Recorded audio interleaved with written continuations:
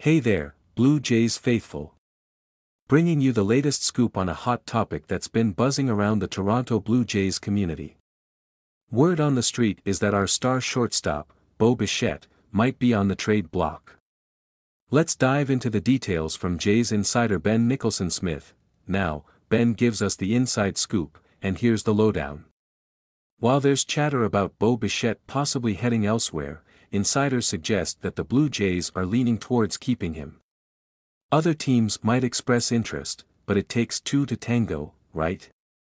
Bichette, in his prime and under contract for 2 more years, gives the Blue Jays plenty of reasons to hold on tight. Moving Bichette would be no walk in the park. He's not just a key player, he's a fan favorite, and his marketability is through the roof. Plus, he and Vladimir Guerrero Jr. are eyeing some big paydays down the road. The question arises, can Toronto keep both of these superstars in the long run? Let's talk numbers. In 2023, Bichette boasted a .306 batting average with 20 homers and 73 RBIs in 135 games, even with a bit of time on the sidelines due to injury. This guy's a 2-time All-Star, and he's got MVP votes in his pocket for 3 different seasons. Over his career, he's maintained a stellar .299 batting average with 89 homers and 312 RBIs. Now, the Blue Jays made it to the playoffs in 2023, but it wasn't all sunshine and rainbows.